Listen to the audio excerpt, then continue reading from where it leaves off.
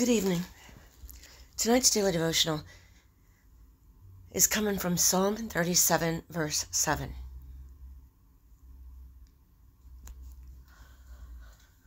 Rest in the Lord and wait patiently for him. Fret not thyself because of him who prospereth in his way. Because of the man who bringeth wicked devices to pass. It's scary to watch evil prosper in the world today, especially the world we're living in today. We see it all around us. Often we watch world events and we feel overwhelmed and powerless because there's nothing we can do. Jesus is about to return, and God has a big neon sign in the world, and not many people are paying attention to it. We are blessed that we have the discernment to see the sign of the times. We're blessed that we see Jesus is about to return, and that we have repented and given our life to Jesus.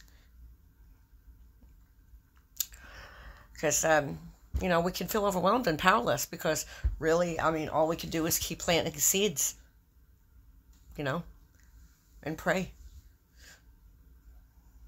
But there is something we can do.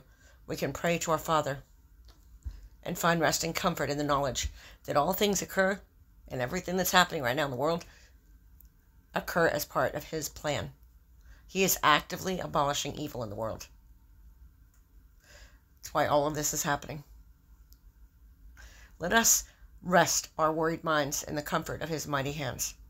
Dear Father, we feel powerless against the evil in the world today. Help us rest in the comfort of your loving arms.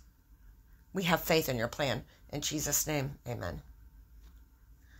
Everything that's happening around the world is part of God's plan. We could go home anytime now. Could the rapture happen this year? Yes. Could it happen next year? Yes. We don't know. I'm not going to say for sure the rapture is happening this year. It could. But we have to remember, when we see evil prosper, this is all the riches they will ever get. Remember, they're not a threat to Satan. They may not be too much of a threat to Satan. We are. You know you're going down the right path when Satan starts to attack you. But he has no power, no authority over us whatsoever. Everything that I'm going through, I laugh. I'm like, all you're doing, Satan, is making it clear that I'm pushing your buttons. And I will never lose my faith and trust in my Heavenly Father and Jesus, my Savior. Ain't gonna happen, man. I will not lose my faith.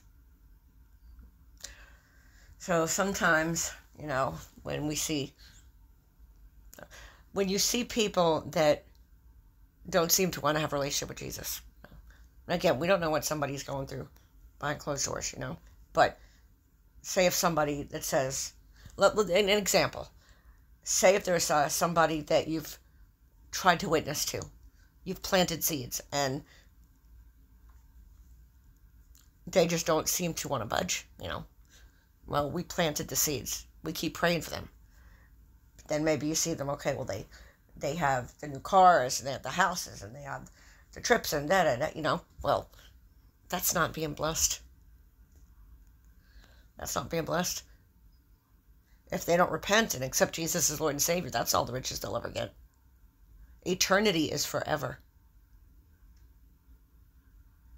And heaven and hell are real places. Anybody that goes to hell, they can't say, okay, I'm sorry. Okay, I'll let you out. No, eternity, never ending.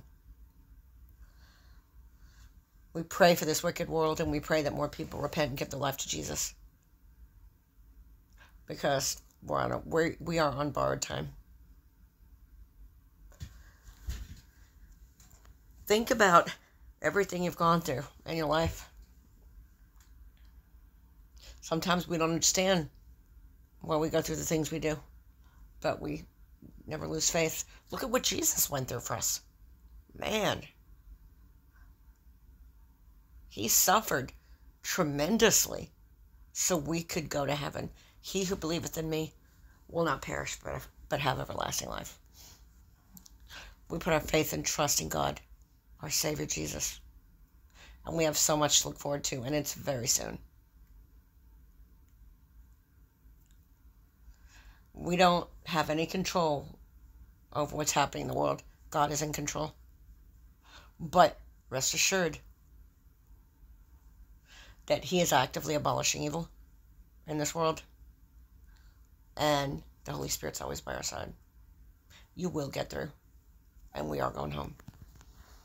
Good night. God bless you, and I'll talk to you soon.